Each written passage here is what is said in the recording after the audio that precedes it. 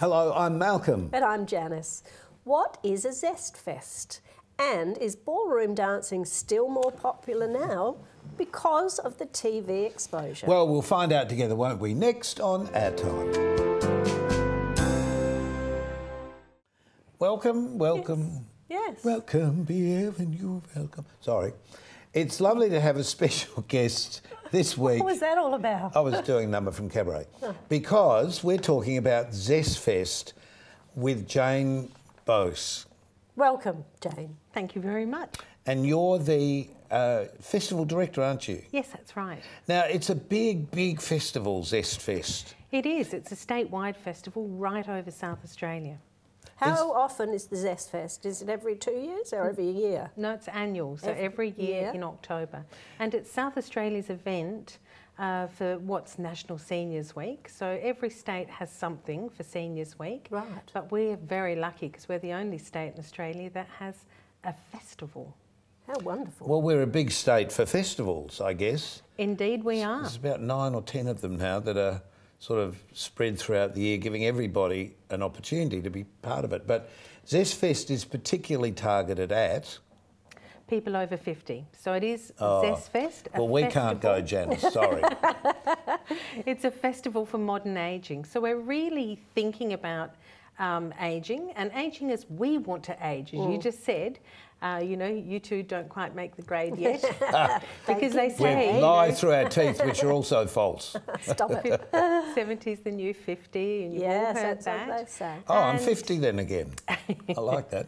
So we're really thinking about ageing and how to start smashing some of those stereotypes of ageing. So it's called a festival for modern ageing because we're very much about ageing as we will age now, and not how we recall our parents and aunts and uncles aging. Quite different. Isn't that the truth, Jayne? I keep thinking, when I turned 70, and I'm happy to admit that I'm 71,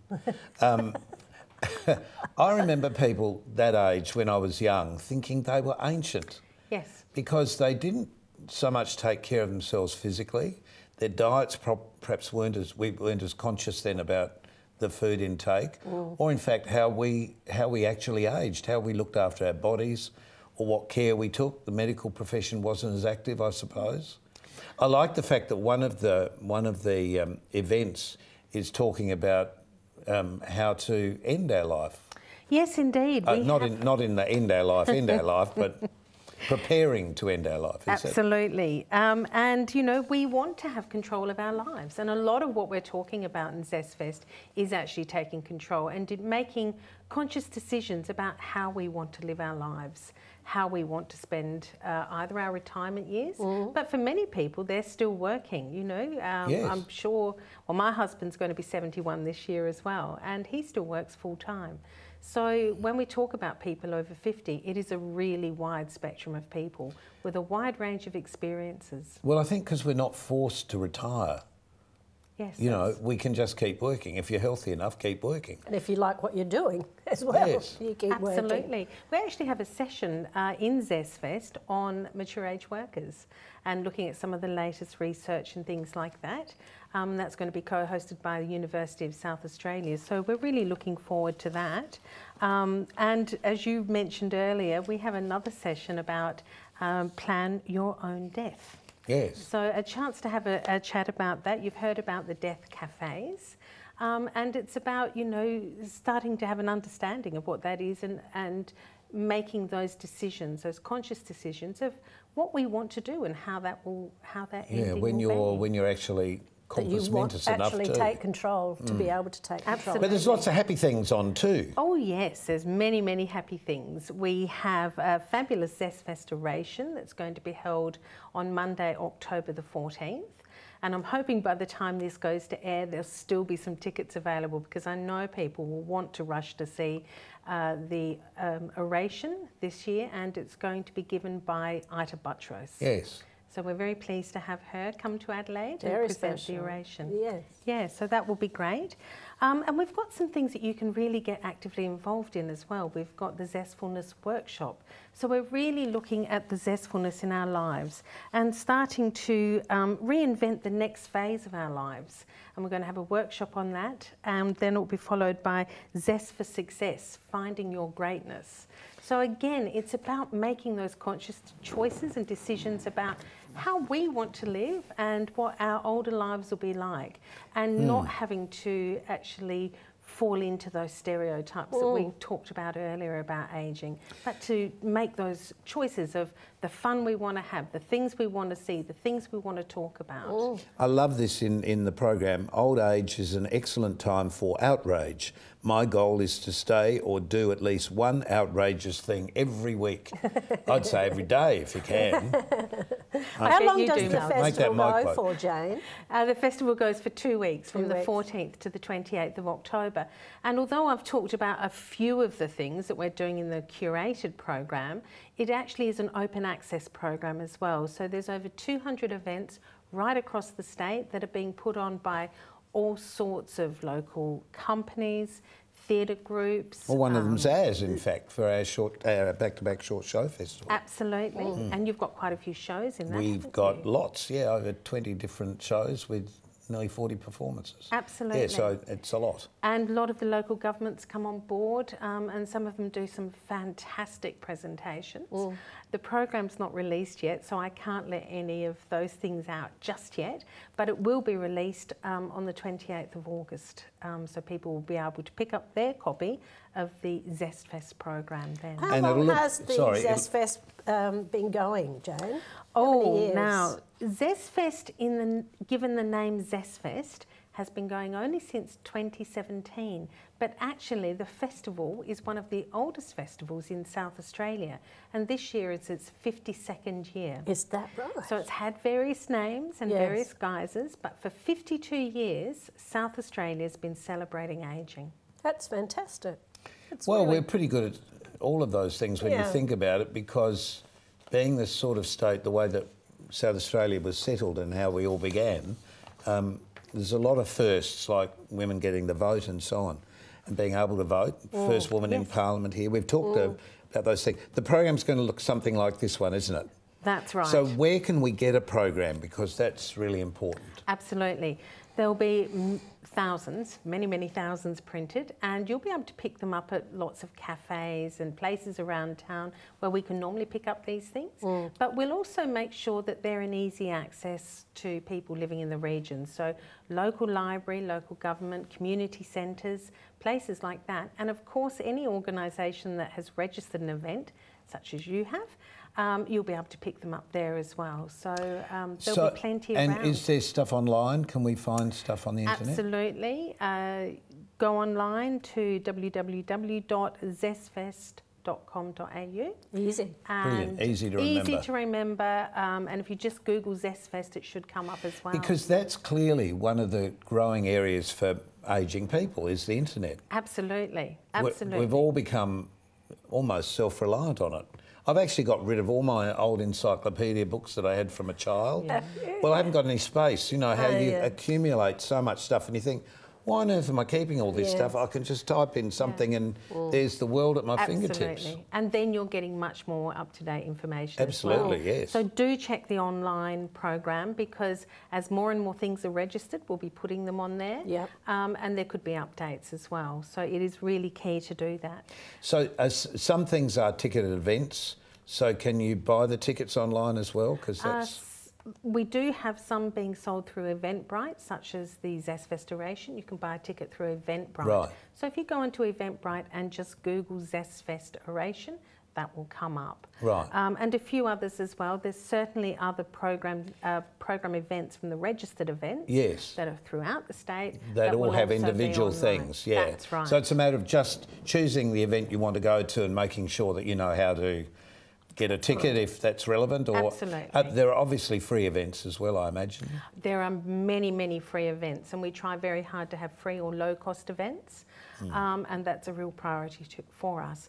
But the other thing is, if people do want more information, or they're struggling to go online and find what they want, or can't find a program, they only need to ring us and we'll send one out to them.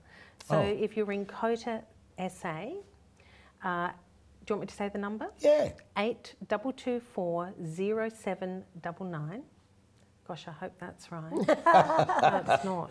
822. No, 82320422. Quick, get out the phone and just double check. 82320422. Okay. I'll have to go to that session about getting my memory up to date, I think.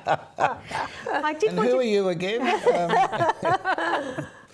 Apologies, viewers. No, you think, and it's a lifetime of accumulated knowledge.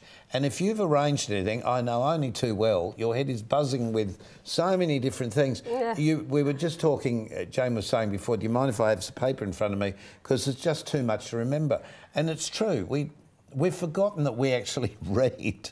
Sometimes in television, it's all pretend that you're not reading anything, but the reality is you can't remember everything. Absolutely. Because we've had a lifetime of memories in our heads. Absolutely. We keep so much information up there, don't we? So, Zestfest starts? It starts on Monday, October the 14th and runs to October the 28th. Brilliant. Yeah. Write that in your diary. Don't Brilliant. forget. And Malcolm, I'm really hoping that you'll take part in Senior Slam. We're having slam poetry. Oh, and what about the nude posters? Oh, nude calendar. I've got you lined up. Start thinking of your favourite place in nature. Standing behind a brick wall would be a good place for me. I'd like something more natural than that. Now, the calendar's called the Nature Strip. Right. And we think it'll be a great seller for Christmas. I'm sure it will. Great gift. Make sure you grab a copy. I'm not promising I'll Jayne, do that. thank you very much for your time. We'll be back in a moment to talk to Rhett English about ballroom dancing. Can't wait. Dancing with tears in my eyes, 'cause the girl in my dreams isn't you. Oh, no, the girl in my... Oh, I don't know.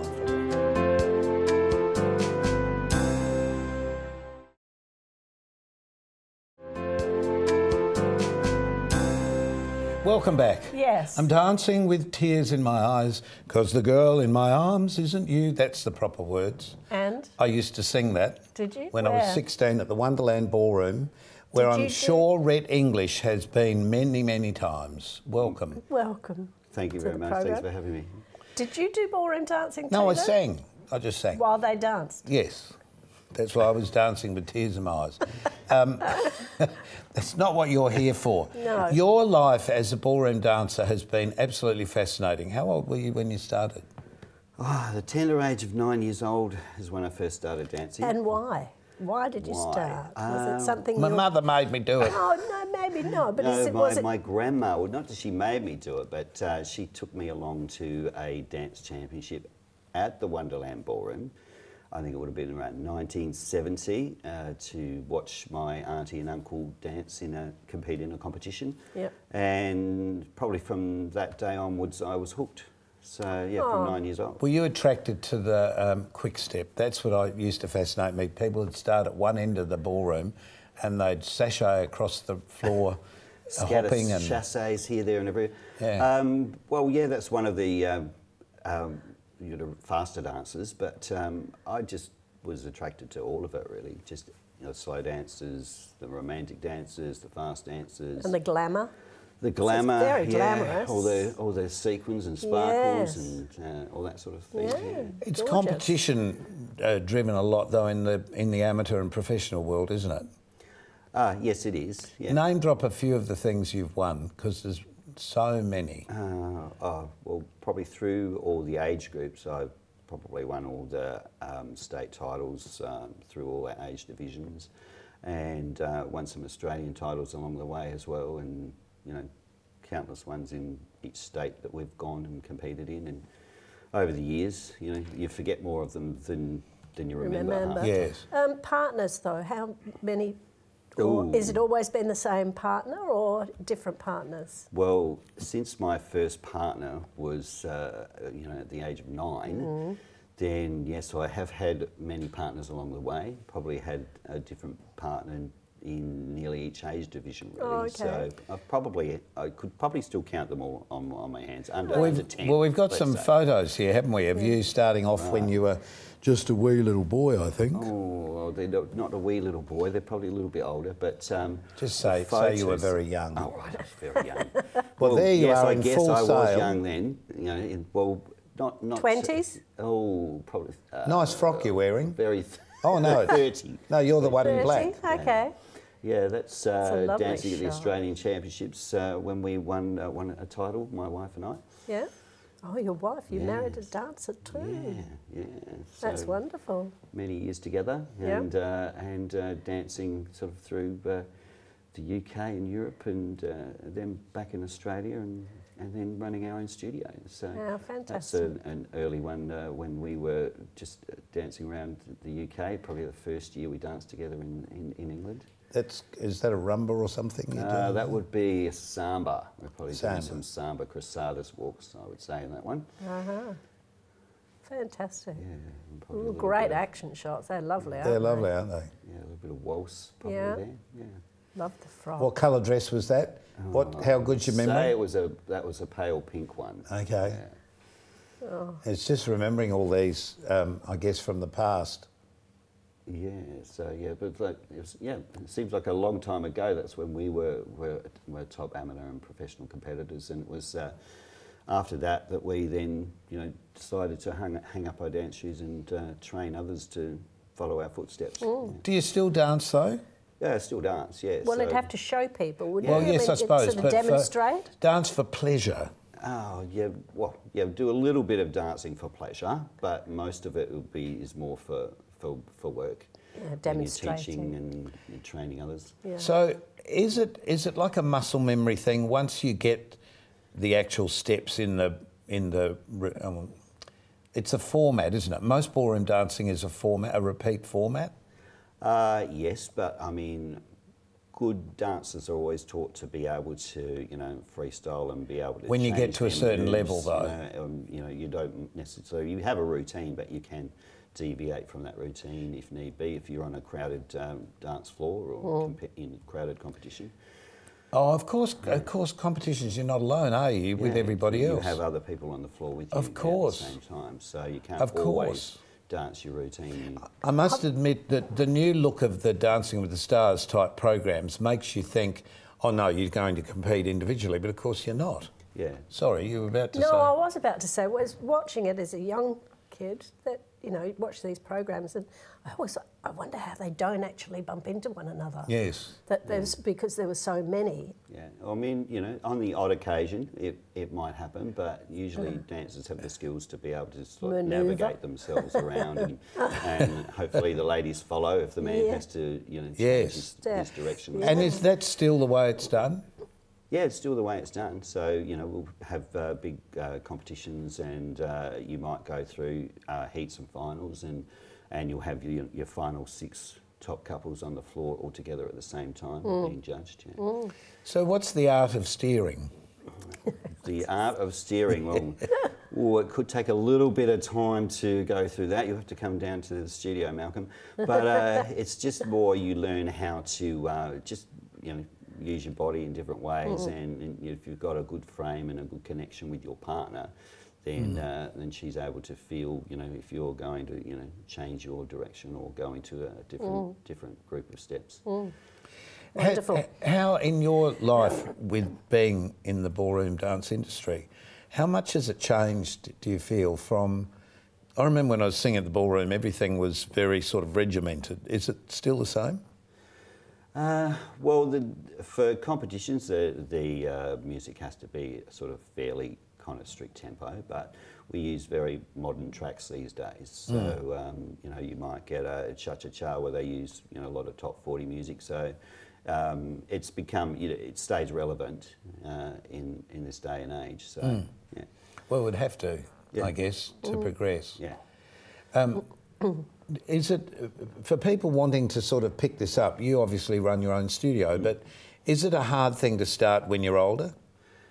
No, I've always wanted to do this, they say. Yeah. Never had the chance when I was young, bringing up children and... Yeah. Well, it's surprising a lot of people do who have danced when they're younger, and then they get married and have children, and then afterwards, and then children grow up, they come back to ballroom dancing because it's great exercise for them and something that they can do together. And but whether they've danced before or whether they're beginners, it's very easy, to start to learn in a beginner's class, and within no time they think they can't dance, and they'll you just start Suddenly it's directing them happening. and, you know, one step after the other, and within within a short amount of time, then they're dancing. Do you often get young couples that are getting married come to you because they want to learn how to dance for their first For dance their wedding, as a wedding? we do a lot of Because first I know dances. my son did that. They did So lessons. these days, people do want to, make a good impression on their wedding, and even if it's something very simple, just as long as they, feel confident and not shuffle around the floor and actually Or trip do the bride something. up. Oops, sorry, Yes, pull up that train, excuse me. So if I was to, at this time of life, say, okay, I think I'd like to try that, but I'm a single man, I don't have a partner, how does that work? Well, if you're a single man and you don't have a partner, then if you go into a dance studio, I'm sure there's at least one, if not two, single ladies there looking for a single man to dance with. So very easily. Do relationships still get formed on the dance floor? There's been many a relationship formed on a dance floor. Yours? Ours was one of them. Yes, exactly. Yeah, so many do, at many ages, and people later in life that, find themselves single and go out to, to dances like at Wonderland and, meet other people. Well, that's what you've got coming up. Yeah. So you've got a charity ball coming up? Yeah, we run a charity ball every year at Wonderland on the 19th of October, and it supports childhood cancer, and people can come along, and there's a lot of general dancing that they can do, as well as some great entertainment as well. Yeah. And do you entertain then in that? Do you still fit into your costumes? If you I see don't your know, wife, I would does she? still quite fit into my costumes. Oh, just as tight a cummerbund. Does she have all her lovely ballroom gowns? She's got a couple of them still, Does she? yeah, but a lot of them have been passed on, or people that have wanted to buy them. But Yeah. but no, Malcolm, I run the event, so I guess I entertain people that You're way. just taking money at the door, I understand. Hey, with shows like Strictly Ballroom, because that showed, I guess, a side of ballroom dancing that made up a good story. Yeah. Is it really like that behind the scenes? Do people really get their knickers in a knot to that degree? Well, look, any sort of competitive sport, people can get their knickers in a knot, but of course, Sorry, I should have said their feathers, Feathers in a in a twist. or feathers flying. That too. But naturally for a movie, you've got to make sure Of it's course, larger a good than life. story. But of Yeah. course, there's always, everybody can, get their feathers in a Twist. fluff, but, Yes. but to a certain degree. So but exaggerate that a bit more, and you've got Strictly Ballroom. Yeah. Stay with us. We'll get Jayne back and we'll just have a bit of a chat before we say goodbye.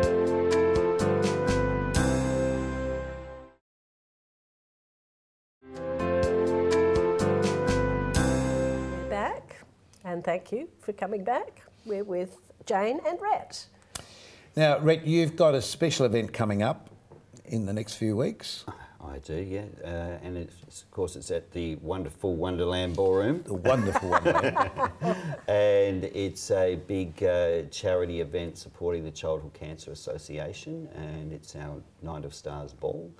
And we have some fabulous dancers, top dancers from Australia coming to do a show, and people can come along and enjoy the entertainment and dance the night away. Yeah. And we were just saying before, you should speak to Jayne, because then you can be The next part year. of the Zest Fest next Yeah, year. that would be great. We'd love that. And Jayne, of course, Zest Fest starts. On Monday, October the 14th, kicking off with the Zest Festoration in Adelaide Town Hall at 6 p.m. And the phone, the phone number and the website if you want to find out more. Phone number 8232 0422, and the website is zestfest.org.au. It's that .org.au that confuses everyone. Absolutely. What happened to .com? How fast we move on. Heavens. Look, it's been great talking to both of you, and although I guess a lot of people are thinking this is all about older people, it isn't. No, Dancing isn't. No. All ages. And Zest Fest, whilst it's predominantly... Over 50s. It Absolutely. really, everybody's going to Intergenerational. age, but everybody's going to age. So find out now about more of it. Of course, Janice and I aren't, although she just had a birthday. When I'm 60. Oh, that's a good song, that. We should have sung that before. I wish we had it. So until next time on Our Time. Yes, please join us next time. Take care until then. I better take care too. Keep yourself nice till then. Bye.